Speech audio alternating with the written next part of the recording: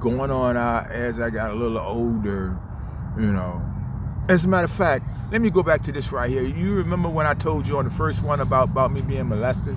Yes. Okay, well, it was a cousin, and he was an adopted cousin because my aunt thought that she couldn't have any kids. Her and my uncle had been trying to have kids, and to no success. You know, they didn't have any. But after they adopted my cousin, I won't call his name, but he's gone now.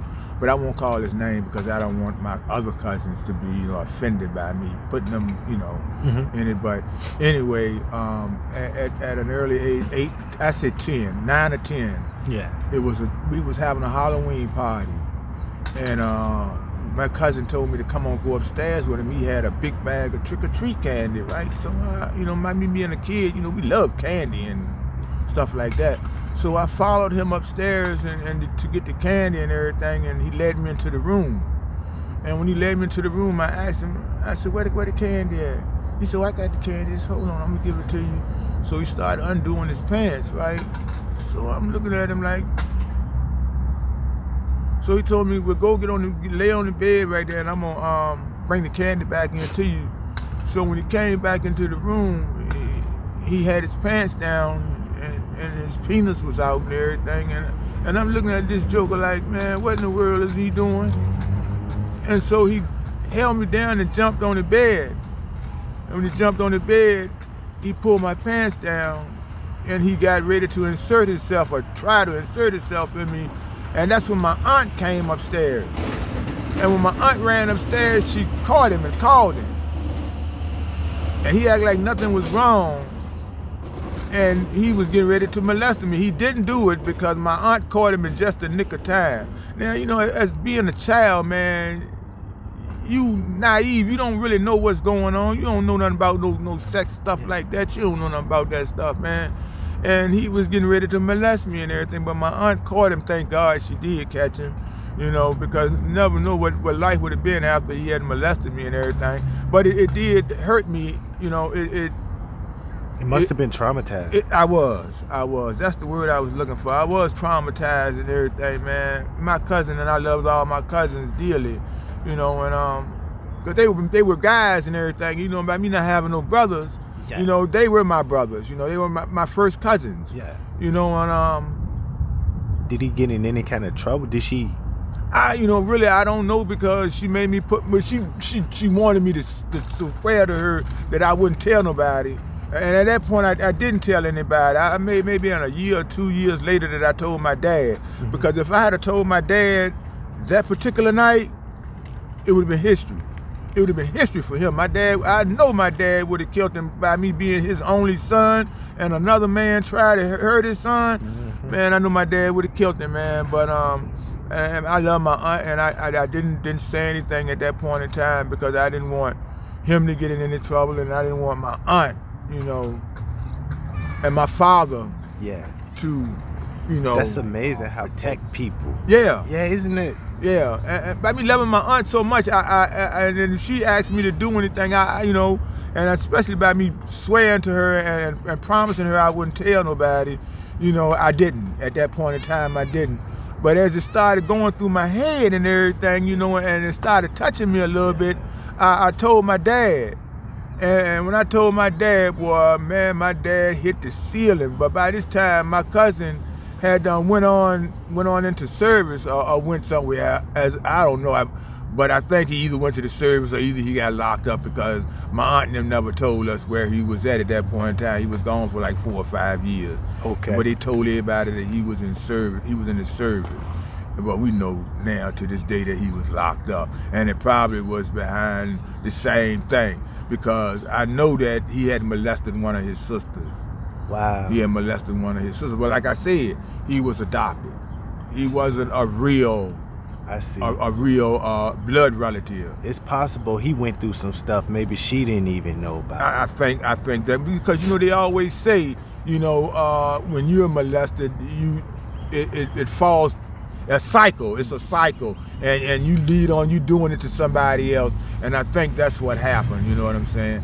But it didn't he didn't molest me, but he was about to, and I'm more than sure if he had, I probably would have been a predator or something like that. You might not even be here right now. Right, I probably would been in the penitentiary or somewhere. But you know, none of that never hopped off in my life. I never molested any of my family members, nothing like that. You know, but life was hard. But I managed to survive. But I'm gonna move on up a little bit and go from 11. Like, what was like your teenage years like, and also like what was like the streets like as a teenager? Okay, yeah, that's a good question. As a teenager, I did pretty good. I played football. I played for John Marshall. I played recreation ball. I played for Battery Park. Matter of fact, when I played for Battery Park, Mr. Beard was the coach, and we won 3 championships behind this guy right here, man. He was a hell of a coach. He was a great father figure, you know. God rest his soul. He's gone also, but he was a great father figure, and he taught me a lot of things that young men should have known, and that young men should have presented themselves, you know. And that was something my dad should have been doing, you know. But my dad wanted to run the streets and everything. But Mr. Beard was a great man, man. He taught me everything that a young growing up man should know: how to treat a woman, you know, how to be polite to people, yeah, and how to treat elderly people. My mom also taught me that, you know, when you see an old person sitting on the porch, or you see an old person walking across the street, you always say good evening, good morning, how you doing? Would you like some help?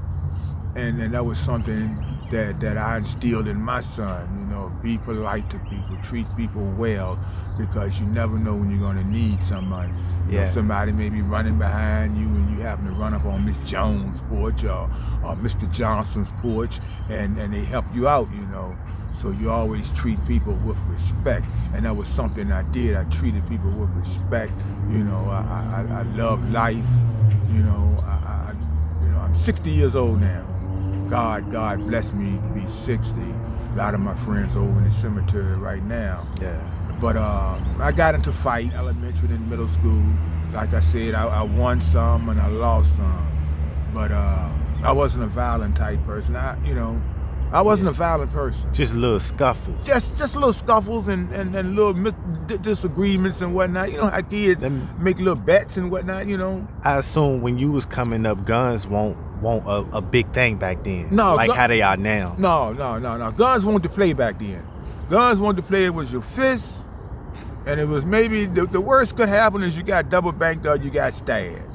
That was the worst thing that could have happened. It wasn't a bunch of shootings and all of that back in my time, man. Matter of fact, you could sleep with your doors open and everything, and people wouldn't bother with you and everything. But now, sleep with your door open, you wake up, everything in your house gone, or either you dead one, you know. But that's crazy. I hear stories about that, but I ain't never lived in that where I felt too comfortable. Right. Well, yeah. I mean, because I guess it's because they took the male figure out of kids' life, and I'm saying that if a lot of men or a lot of young guys would step up to the plate right now and teach their kids how to be respectful to others, the gunplay wouldn't be out here. Because a lot of things that the kids fight about now, they don't even know what they're fighting about. But then they mess around and you'll see a kid dead laying over there. And life is not worth a dime to these young kids out here today, man. It's not worth a dime. I mean, you just up and kill somebody. It's sad. Hey, it's really sad.